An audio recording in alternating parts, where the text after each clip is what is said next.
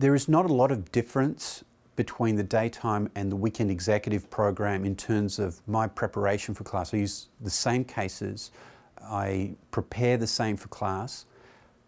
However, there is a difference in the classroom environment, and it's partly because the weekend executive students bring with them the daily experiences that they're currently facing. And so they're working full time, and there are issues that are affecting them at work, and sometimes they can't help but bring those experiences to the classroom. Have you been at one of those meetings where there's been a discussion about who deserves the revenue? Within my group, I'm on the lending side. I see. And one thing that comes up is how do you establish that relationship and how do you quantify that? Good. Any other observations? We have that in hospitals too, amongst the different divisions. And yep. So a lot of times it occurs where supply chain is getting hit with the expense, but they're not getting credited any of the revenue. Yeah. And so we have to work hard to make sure that that's... What do you do there? What do I do? Yeah, what do you do when they complain that they're not being... You put them off, I think the biggest power is to do nothing. Now you pull everybody together, including your finance person, and you make sure there's an understanding and try to trace back where the costs are really going, where the revenue really should be going, and you try to make it fair and equitable. Okay, very good. A case-based teaching style, at least in my class, means that the students come to class prepared. After having read a case, they've prepared a one-page recommendation. They do this in teams ahead of class, and when they come to class they have no access to any other materials other than the case itself and the recommendations they prepared and any analyses that they've prepared as well. So I usually start off the case by asking someone to summarise what they see as the key issues in the case.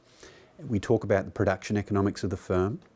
And then we talk about how accounting can provide a solution to, or one of many solutions potentially, to the issues that the company faces. And so it's a very interactive, very engaging, very much a co-creation of knowledge that goes on throughout the 2 hours. I can engage everybody, I can cold call people, and I feel no apprehension about asking anyone to comment on the case.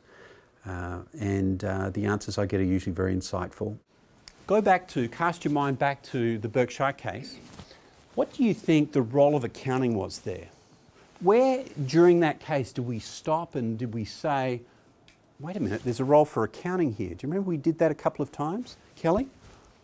That they should have not done this exercise once a year using the one master budget. So more frequent communication, right, of the accounting numbers. Where else was accounting very important here in the case, Matt? Wasn't it during the cost of the bears for the internet, right? So the allocation of cost of the bears being higher than what Rita sold them for? So remember when I asked you guys the question, what's the cost of a bear? And initially you thought, oh, wait a minute, I didn't even bother trying to figure that out. But of course it's important. If you're manufacturing a product, you need to know what the cost of that product is. And so accounting was very important for that role too.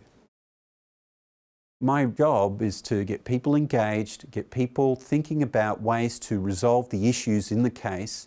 And if I haven't gotten people by the end of the course to think differently about these problems that have a lot of ambiguity and uncertainty, and if I haven't gotten them to a point where they're comfortable doing so, then I haven't done my job, and that's not what I'm here for. I'm here to try and transform and have people thinking differently about these real-world problems.